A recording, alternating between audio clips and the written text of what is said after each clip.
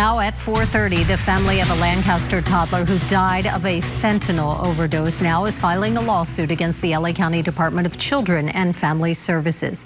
The child died after ingesting the drug at his home. The family claims the child should have been removed from the home because of his mother's alleged drug use. The details are shocking, more so because in this case, the supervisor trusted with the responsibility of looking out for these children was allegedly there for a drug-fueled bender. 2013, Gabriel Fernandez, 8 years old. 2018, Anthony Avalos, 10 years old. 2019, Noah Quattro, 4 years old. All innocent young children dying under the eye of LA County Department of Child and Family Services. Now, there's another name on that list, Justin Bully, 17 months old, dead from fentanyl. He died while in the presence of his mother, grandfather, and DCFS supervisor at a Lancaster home in February.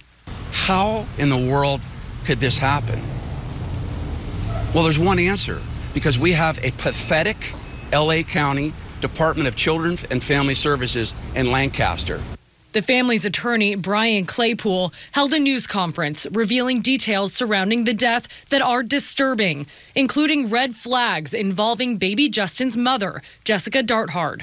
Dating back to 2006, Mom had a first strike in California for shooting a gun into an occupied dwelling.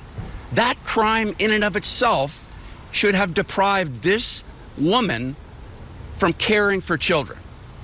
According to Claypool, these are two other instances. Darthard's boyfriend died of a fentanyl overdose in front of her 4 children. And she went to jail for a DUI after crashing her car into the back of a big rig. Children in the car, including baby Justin, out of a car seat.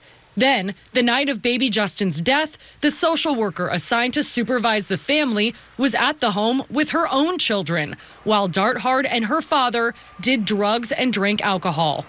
It was only a matter of time before at least one child died at the hands of this mother.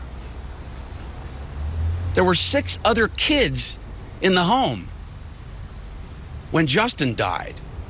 There could have been another 6 children dead.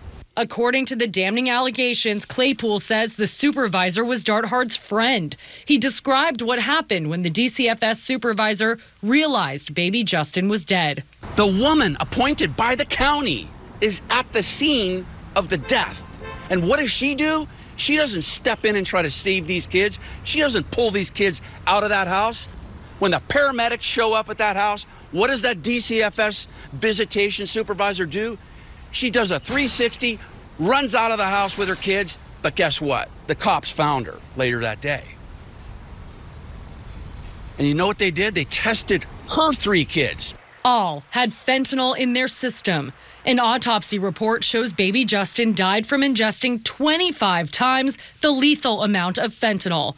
The family announced an intent to sue LA County DCFS for $65 million on behalf of the father and the other siblings, who lawyers say suffered years of abuse and neglect.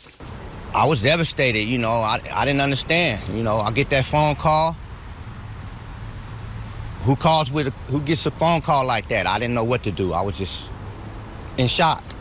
Hopefully they can change the system. I don't know all the right answers, but I would like a full investigation. We reached out to DCFS for a comment. A spokesperson said the department does not comment on pending litigation. Also just wanted to note, Claypool said you might expect to see a few more filings for more deaths of children that were under the supervision of DCFS in the coming months.